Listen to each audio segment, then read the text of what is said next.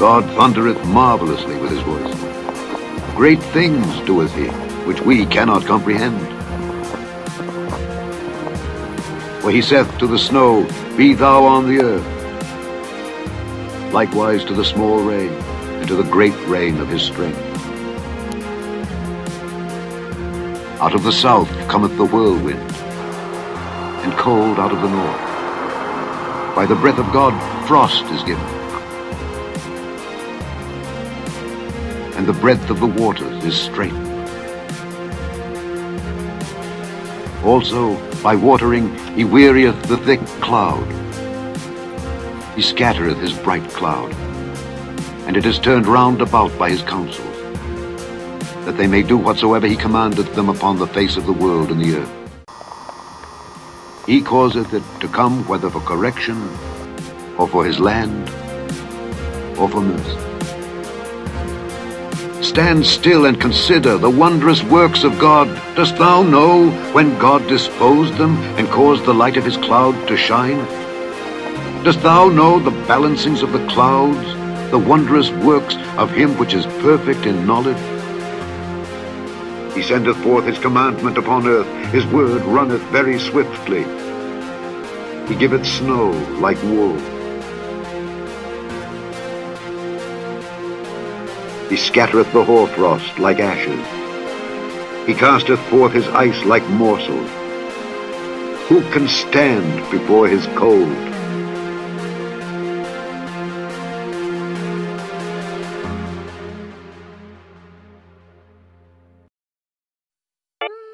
He sendeth out his word and melteth them.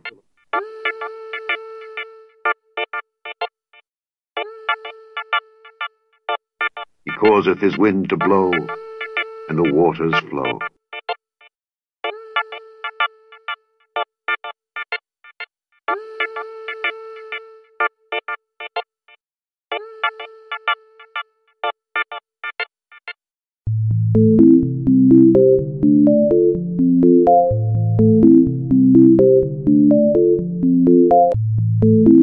Hast thou entered into the treasures of the snow? Or hast thou seen the treasures of the hail, which I have reserved against the time of trouble, against the day of battle and war?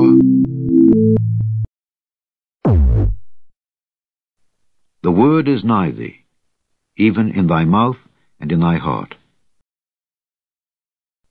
That is, the word of faith which we preach. That if thou shalt confess with thy mouth the Lord Jesus, and shalt believe in thine heart that God hath raised him from the dead, thou shalt be saved.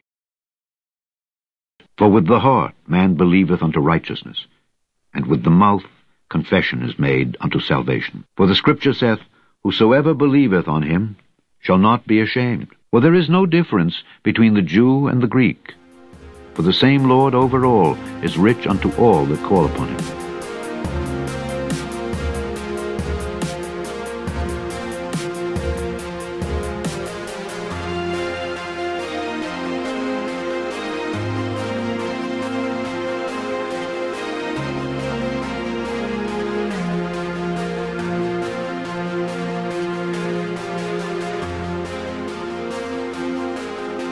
For whosoever shall call upon the name of the Lord shall be saved.